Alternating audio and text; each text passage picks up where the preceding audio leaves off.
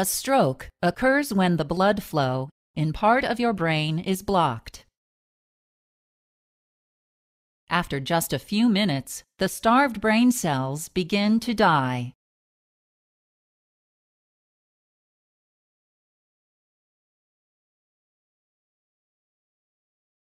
Normally, the brain receives blood via two major pairs of arteries, which branch throughout brain tissue and supply your brain cells with a constant flow of oxygen, glucose, and nutrients necessary for their functions.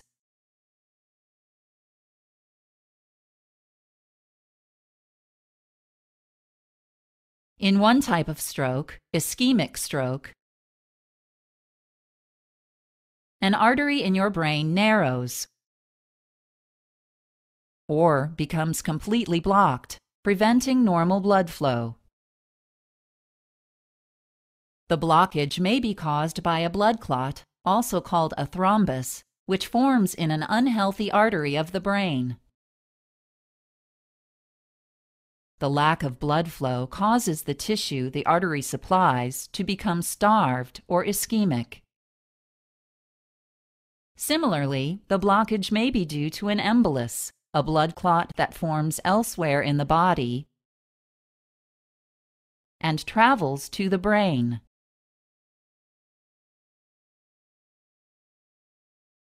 The embolus lodges in a narrowed artery and obstructs blood flow.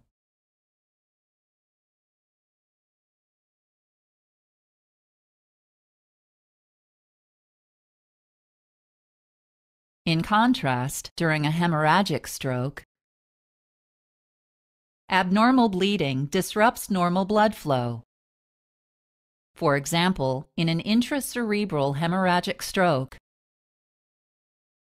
a blood vessel bursts, spilling blood directly onto your brain, while robbing the intended tissue of nourishment. Both the hemorrhage and ischemia destroy brain tissue. A subarachnoid hemorrhagic stroke occurs when a weak spot in a blood vessel wall, called an aneurysm, bursts and leaks blood into the tight space between your brain and your skull. The high-pressure bleeding results in serious damage to brain tissue.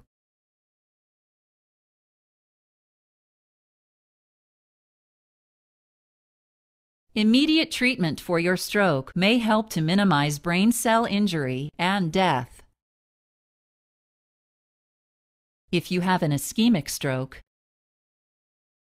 you may be given medication to break up the clot causing your stroke. Later, your doctor may recommend surgery, such as carotid endarterectomy, to reduce your risk of having another ischemic stroke. In the case of hemorrhagic stroke, emergency surgery may be necessary to repair damaged arteries or reduce the pressure of the blood on your brain.